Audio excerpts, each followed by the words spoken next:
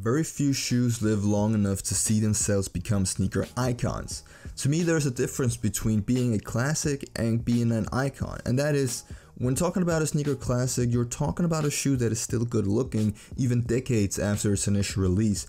But to become an icon, you need to have more than just the looks. You need to have been part of the moments that defined history at that time. Today we're going to talk about a shoe that has achieved this icon status. And the shoe I'm talking about is the Puma Suede. The story of the Suede begins in 1948 with the split of the Dassler brothers' business. After recurring arguments on how to run the business, both brothers agreed to split the company equally and then run their own half as a separate entity. Rudolf Dassler would be the guy to form what we know today as Puma, and his brother Adolf would go on to form a company you might have heard of. That company was named Adidas. And here's another fun fact: since neither brother wanted to move from the town where they operated, which was named Herzogenaurach, the town itself became known as the town of bent necks because people would constantly look down at each other's shoes to see what brand people were supporting. I mean, it's not that different from what we know today. It's funny to see that brand loyalty was a thing even back in 1948. Puma had released some good shoes after they were originally formed, and they did see some success, but it wasn't until the 60s that their success really took off, and it all began with the release of the Puma Suede. The Puma Suede released in 1968, and it was a rather revolutionary shoe at the time because up until this point, shoemakers had only ever used leather or canvas when making shoes, but the suede was made of, well, suede, and that made the people interested in the sneaker because at the time, suede was seen as a material that was reserved for purses and the like, but the release of the Puma Suede created a new wave in the way that sneakers were being made. But as every new shoe release, it needed some promotion, and boy did the Puma Suede get it. During the same year at the 1968 Summer Olympics, Puma would sponsor the runners Tommie Smith and John Carlos with Puma Suedes, who would both go on to win gold and bronze respectively, with Tommie Smith breaking the world record for the 200-meter sprint. Such an event would surely spark interest in the Puma Suede, and it did, but what happened next exceeded all expectations that Puma had for publicity, because after the two runners took the podium to receive their medals, they would go on to make the Black Power salute as part of the civil rights movement that was going on at the time. And what shoe were they wearing during the whole stunt? You guessed it.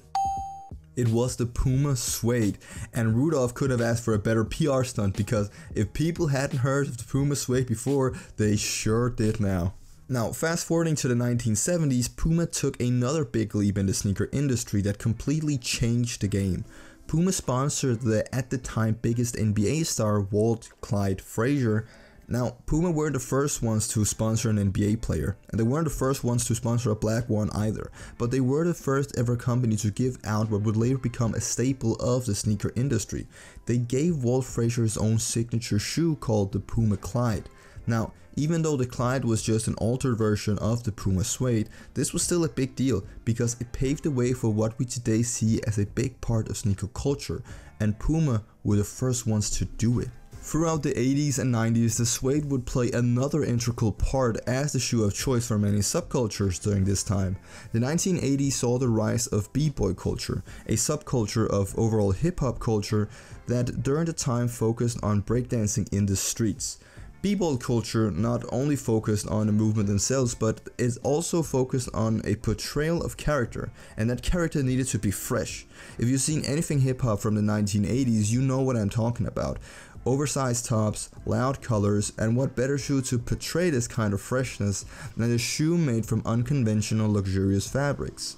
The suede's overall design also helped its popularity with the b-boy crowd of the 80s and later on the skateboarding crowd of the 90s due to its wider space on the forefront part of the shoe. This made it easier to perform breakdancing movements and skateboarding tricks, and thus the suede would dominate all the way into the new millennia. Now, let's talk about the shoe itself, and unlike other shoes on this channel, what you see here is what you get. Coming in a rather thick rubber sole alongside a nice suede upper, the Puma Suede is, in and of itself, a rather simple shoe. And when looking at sneakers today that utilizes all kinds of materials like velour, full grain leather, mesh, and all kinds of the materials, the suede was the first one to break out of the traditional mold and try something different, and in my opinion, it paid off. Even though the Puma Suede used materials that at the time was seen as luxurious, it didn't ever reach a price point that wasn't affordable. Even today, the Puma Suede is one of the most affordable sneakers out there, and I would argue that it belongs in the collection of any real sneakerhead. And even though the suede is rather simplistic, the variation you get with the shoe is amazing. During the 2000s, Puma decided to take it up a notch with the releases of the suede and began releasing the shoe in every color possible. And I'm not sure if it's the suede material, but I think that the Puma Suede looks amazing no matter what color you decide to go with. And it was also during this time that they cranked up the number of collaborations. And while some of them aren't exactly my style, I can at least appreciate what the designers did with the shoe. Today, the suede have more or less taken a step back from the limelight, and as of me writing this, the most promoted Puma sneaker, as of right now, are the Puma sneakers that are part of the Rihanna collaboration. And to be honest, I think they really botched their sneakers with this collab, but then again, these shoes aren't for me, so whatever. So, what do I think of the Puma Suedes personally? Well, I would say that they aren't my favorite sneaker per se, and that's mainly due to the reason that they just have a look that's too simple for my taste. But I do however appreciate a good pair of suedes, mainly because the last time I bought a pair of suedes, which were just a normal pair with the white stripe, I got so many compliments from people. I've worn many sneakers throughout the years, but I have never gotten so much attention from people from when I wore suedes. People telling me they look nice, where I got them, etc. And while it may have just been my ego that got stroked during that time, I still think that they are an amazing shoe.